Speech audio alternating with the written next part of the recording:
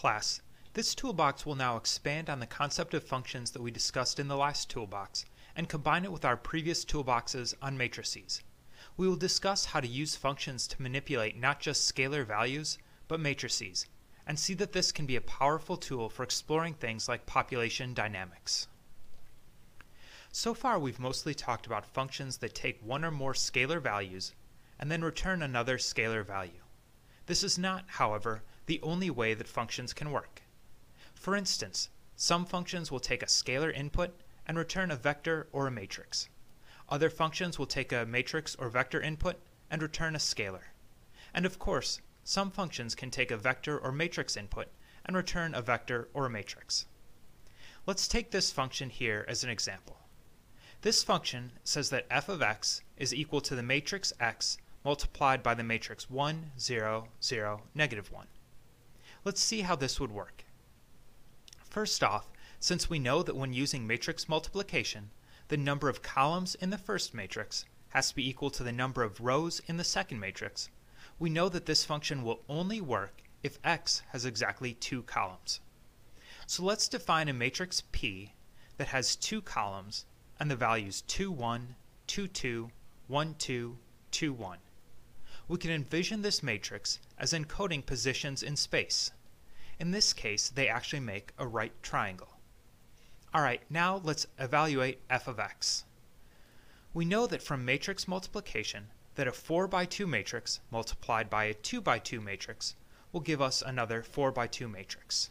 So we just need to calculate each of these elements. The first element will be equal to 2 times 1 plus 1 times 0. And hence it is equal to 2. Similarly, element 1, 2 will be equal to 2 times 0 plus 1 times negative 1.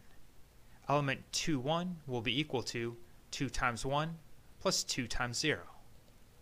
We can finish the matrix multiplication out pretty easily, and we see that f of p is equal to 2, negative 1, 2, negative 2, 1, negative 2, and 2, negative 1. So if we look at these two matrices, we can see that basically our function f is essentially just multiplying the second column of our matrix P by negative 1. It's really just flipping the sign of the second column. And now if we graph the new matrix, we can see that graphically what it is doing is mirroring our triangle over the x-axis. That's actually really useful because it means that anytime we want to mirror an image, all we have to do is apply this function. Alright, let's take a look at an example that we might come across in terrestrial ecology. If scientists are trying to restore a grassland ecosystem, one of the main things that they might care about is, of course, the growth of the grass. Now, an individual grass plant can be in 3 potential stages. It of course starts as a seedling. If it survives the first seedling stage, it will grow into the vegetative adult stage. The vegetative adult stage is a stage of the grass in which it is building more of its own biomass, it's getting bigger, but is not producing seeds and further offspring. From the vegetative adult stage, it can transition into the generative adult stage. The generative adult stage is capable of producing new seeds, and it can either stay in the generative adult stage, or it can transition back into the vegetative adult stage. Ecologists can go out and measure some important properties of the grass population that we need to know if we want to predict how the population will change in time. For instance, they can measure the survival rate of the seedlings as they grow into vegetative adults. In a study by Van Durp et al., they found that only 6 out of 1,000 seedlings survived a year later to become a vegetative adult. So the probability of going from seedling to vegetative adult is 0.006. They can also track what happens to the vegetative adults. They found that a year later, there was a 40% chance that the vegetative adults would still be vegetative adults, a 40% chance that they would transition into generative adults, and a 20% chance that they would die. Similarly, the generative adults were found to have a 40% chance of remaining generative adults and a 40% chance of phasing back into vegetative adults. Unlike the vegetative adults, however, The generative adults also produce 500 new seeds every year. So how do we use a function to study the potential growth of this grassland? Well, first let's define a vector p for population. Our vector is a 3 vector and has elements p1, p2, and p3. Let's actually rename those elements though. We will rename them S, V, and G because they represent the number of seedlings, number of vegetative adults, and the number of generative adults that are currently in the population. Okay, let's get that vector out of the way for a minute and talk about how we can actually determine how the population will change over the course of a year. We basically want to encode the probabilities of change that the ecologists figured out in the model. So let's create a matrix and we'll call it G for growth. G is a 3 by 3 matrix because there are 3 potential states for any grass plant both at the beginning and end of a year. It can start the year as a seedling, a vegetative adult, or a generative adult, and it can end the year as a vegetative adult or a generative adult, and if it is a generative adult, it can also produce offspring. Next, let's figure out what the entries in this matrix should be. Okay, the left column corresponds to starting the year as a seedling. If you start the year as a seedling, there is only really 2 possible outcomes. There's a 0.6% chance that you will grow into a vegetative adult, and there's a 99.4% chance that you'll just die. So let's fill that into our matrix.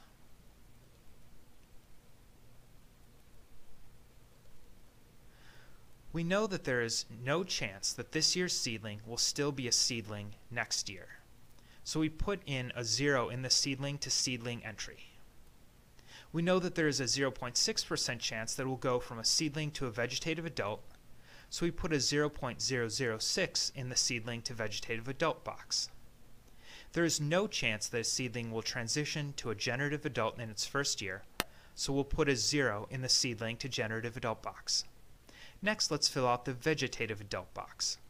We know that vegetative adults have a 40% chance of staying vegetative adults, a 40% chance of becoming generative adults, and a 20% chance of dying. Okay, so the vegetative adults can't turn back into seedlings and they can't generate new seedlings, so we're going to put a 0 in the entry for vegetative adults to next year's seedlings. There's a 40% chance that vegetative adults will remain vegetative adults, so we put a 0.4 in the vegetative to vegetative box. There's also a 40% chance that vegetative adults will transition into generative adults, so we have a 0.4 for the vegetative to generative entry. And finally, we have to fill out the column for the individuals who start the year as generative adults. They've got a 40% chance of staying generative adults, a 40% chance of becoming vegetative adults, and each vegetative adult will also produce 500 new seedlings. So in the entry for generative adults to next year's seedlings, we put a 500 because each generative adult will produce 500 seedlings. In the box for generative adults to vegetative adults, we put a 0.4 because they have a 40% chance of reverting to vegetative adults. And in the box for generative adult to generative adult, we put a 0.4 because they have a 40% chance of remaining generative adults. Next, let's investigate how these matrices work together. We're going to multiply G times P to calculate the abundance of each type of next year grasses. If we multiply G by P, this is what we get. But let's make sure we all understand where this came from. The first entry of our new matrix is the dot product of the first row of G multiplied by P. So it is equal to 0 times S plus 0 times V plus 500 times G. This makes sense. It tells us that the amount of seedlings we have next year is 500 times the amount of generative grasses we have this year. That is, of course, what we all expected, because the only way we can get a seedling is by reproduction of the generative individuals, and each generative individual produces an average of 500 seedlings. The second entry is the dot product of the second row of G multiplied by P. So it is equal to 0.006 times S plus 0.4 times v plus 0.4 times g. This again makes sense because it tells us that the amount of vegetative adults we'll have next year is equal to 0.6% of the current year's seedlings plus 40% of the total adults that we had this year. And finally, the third entry is the dot product of the third row of g multiplied by p, and it tells us that our generative adult population next year will be equal to 40% of our current vegetative adults plus 40% of our current generative adults. Okay, we're approaching this problem from the perspective of a restoration ecologist trying to figure out how his or her population will fare over time. So let's try playing this game with some numbers. Let's say we plant 12,500 seeds in an abandoned farm field. Our population vector will thus start off as 12,500, 0, 0. To figure out our population next year, we multiply g times p, and we find out that next year we will have no seedlings, which makes sense because we didn't have any generative adults, but we will have 75 vegetative adults because 0.6% of our seedlings survived to become adults. If we want to figure out what our population will be next year, we can compute this again by plugging the new vector in for p. But really, this is going to get kind of tedious because if we're working on landscape restoration, we want to be thinking 20, 30, 40, even 50 years into the future. So we want a more efficient way to write and compute this. And hopefully you can think of what that more efficient way is, since this lecture is about functions of matrices. So let's write this as a function. We will call our function f of x. F takes a vector x and gives an output that is equal to g times x. It therefore calculates next year's abundance of each stage of grass based on this year's grass abundance. Let's also say that we are starting off our restoration project in the year 2020 by planting 12,500 seedlings. So we will define a vector p 2020 equals 12,500, 0, 0. We can then compute that p 2021 equals f of p 2020. And it is simple to also plug things in and calculate that the population in 2022 will still have no seedlings, but it will have 30 vegetative cells and 30 generative cells. Let's think about writing this out in a different way that takes up a little bit less space. We start out with the abundance of the different stages of grass in year 2020, and we apply function f to find the abundances in 2021. We simply apply f again, and we have the abundance in 2022. We apply f again, and we can now see that those generative adults have started to produce new seedlings. We've got 15,000 seedlings, although our adult population has started to decline some, since we haven't had time for the new generation to grow adults. We apply f again, and we find that by 2024, our abundance of vegetative adults has really started to increase. Apply f again, and we have our abundances in 2025. Apply it again, and we can see that by 2026, our number of naturally produced seedlings is more than the amount of seedlings that we started with. We can easily graph this for longer periods of time if we want to see what our recovery would look like over the course of a decade. The top plot shows the abundance of seedlings, which initially dips, then starts to grow rapidly. The second and third plots show the abundances of vegetative and generative adults, respectively. By the end of the decade, we have nearly 1,000 total adults and are naturally producing over 90,000 seeds each year. Alright, so far we've been using a fairly simple approach of applying the matrix G every time. What if we realized that our ecosystem was not actually this simple? Maybe we don't have this idealized scenario with grass growth and natural mortality. What if we were trying to recover grassland in an area where ranchers were letting their cows graze? Maybe we figured out that those herbivores were eating 30% of the adult grass every year, both the vegetative and generative adults. Let's write a new function. We will call the new function h for herbivore. H of x is equal to g times x plus 0, 0, 0, 0, negative 0.3, 0, 0, 0, negative 0.3 times x. We still have g times x in there because the grass is still growing at the same rate. However, now we have the additional matrix in there. That is one example of a diagonal matrix, and basically it codifies 30% of the vegetative adults and 30% of the generative adults dying each year. We can then do the same mathematical experiment, starting with 12,500 seedlings, and compute the amount of grass that we will have each year. In this graph, the blue lines are the same populations that we computed last time when there were no herbivores, and the red lines are the results we get by applying function h instead of function f. We can see that our recovery is not going so well if the herbivores are eating 30% of the grass. Okay, so what could we do to try and improve our recovery? What if instead of planting seeds only once, we planted 12,500 seeds every year? Well, let's write a third function, and we'll call this new function r for replanting.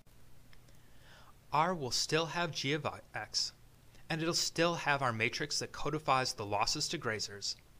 However, it now also adds a vector 12,500, 0, 0 that tells us that 12,500 seeds are being planted each year. Now if we compute the changes over a decade, by repeatedly applying function r, we can see by comparing the new green line to the original blue line that the ecosystem recovery is about the same if we have cows but plant 12,500 seeds every year, or if we kept the cows off the land and did not replant. This then becomes a management question. Is it better to replant continuously or to exclude the grazers? Luckily, we've given the managers some useful information on which to base their decisions.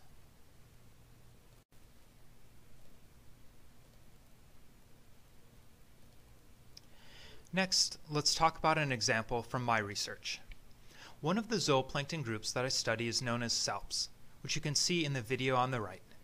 Salps are gelatinous organisms, but they are actually more closely related to you and I than they are to true jellyfish or to other invertebrates.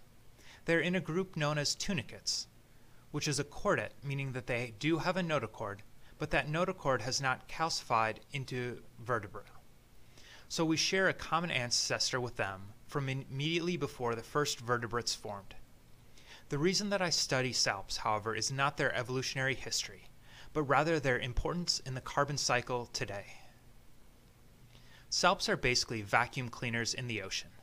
They are barrel-shaped organisms that have muscle bands running through their body. When they compress their muscle bands, it pumps water through their body, and they filter out all the prey in that water. They can feed on very small things, even bacterial-sized prey, although they themselves are typically 1 to 20 centimeters in size. This gives them a very high predator-to-prey size ratio, and the ability to eat a lot of food fast. They also produce large fecal pellets that sink really fast. These fecal pellets transport a lot of carbon into the deep ocean as part of the ocean's biological pump. This carbon can be sequestered in the deep ocean for periods of centuries to millennia. Another very interesting aspect of salps is their life history. Life history refers to the sequence of events related to survival and reproduction that occur from birth through death. Salps have an interesting life history that ecologists refer to as alternation of generations. There are two forms of any species of salp: the oozoid, which is a solitary asexual stage, and the blastozoid, which is a chain-forming sexual stage. Let's start with the solitary oozoid stage. The stage is asexual, but if we look closely inside it, we can see a tiny chain surrounding the orange gut of this individual. This chain is referred to as the stolon and is the embryonic stage of the colonial blastozoids. Once these colonial blastozoids have matured inside the solitary oozoid, the oozoid will release them into the water. The newly born chain of sexual blastozoids will rapidly start feeding, and each individual will start to grow. These chains typically have more than 100 individual zooids, each with the ability to filter large amounts of water. So these chains are really comprised of over 100 separate living organisms that all move and travel together. The fact that they all travel together also makes it easier for them to engage in sexual reproduction. If we zoom in on an individual blastozoid within the chain, we can see an embryo of the solitary oozoid stage starting to grow within one of the adult blastozoids. The oozoid will eventually be released to restart the cycle. This complex life cycle gives salps specific ecological advantages. Sexual reproduction during the blastozoid stage allows the genetic recombination that is so important for rapid evolution during periods of environmental change. Meanwhile, the asexually reproducing oozoid stage ensures that when the population is persisting at low abundances, there are individuals that can reproduce quickly without needing to find mates. Keep in mind that this alternating generations is very different from what you may be familiar with in terms of tadpoles growing into frogs. An individual oozoid will never turn into a blastozoid. Rather, it will give birth to a chain of blastozoids with a very different morphology and reproductive pattern, and the blastozoids will in turn give birth to oozoids. Each species of salps has its own morphology for blastozoids and oozoids, which led to considerable confusion amongst early salp taxonomists that did not realize that blastozoids and oozoids could be from the same species. The most important consequence of this alternation of generation strategy, however, is the potential for rapid growth, and that's what we're going to use functions of matrices to study. On one of my month-long cruises, my grad students and I were in the Southern Ocean off of New Zealand studying salps. Because of that crazy life history I was telling you about, they have the potential for really explosive population growth rates. So that was one of the things we wanted to study on our cruise. So we collected a lot of the salps and put them in specially built tanks. We found that basically the adults of the solitary stage of the salps released chains with an average of 135 blastozoids in it. The adult blastozoids, in turn, gave birth to one single solitary oozoid at a time. So let's think about how we can use functions of matrices to compute their potential growth rates. First, we'll create a matrix called A that keeps track of the abundance of oozoids in its first element and the abundance of blastozoids in its second element. For now, we will make a couple of simplifying assumptions. We'll assume that oozoids and blastozoids grow to their adult sizes just as fast as the length of time between which adults release more babies. This is not actually true, and later for problem set number 2, we'll get rid of this assumption to more accurately estimate salp growth rates. But for now, we'll make that assumption that oozoids and blastozoids grow up in the exact same length of time that passes in the duration between births of the adults. This length of time actually varies based on temperature, however. When it is warm, the salps reproduce and grow more quickly. When it is cold, they reproduce and grow slowly. So instead of writing things as a function of time, we'll write it as a function of generation. Let's create a matrix and call it R for reproduction. R will basically keep track of how many baby salps will be born each generation. Since we measured this at C, we can fill in this data. Oozoids do not give birth to other oozoids, so we can put a 0 in the top left box. Each blastozoid will give birth to one oozoid, so we can put a 1 in the top right box that determines new next year oozoids from this year's blastozoids.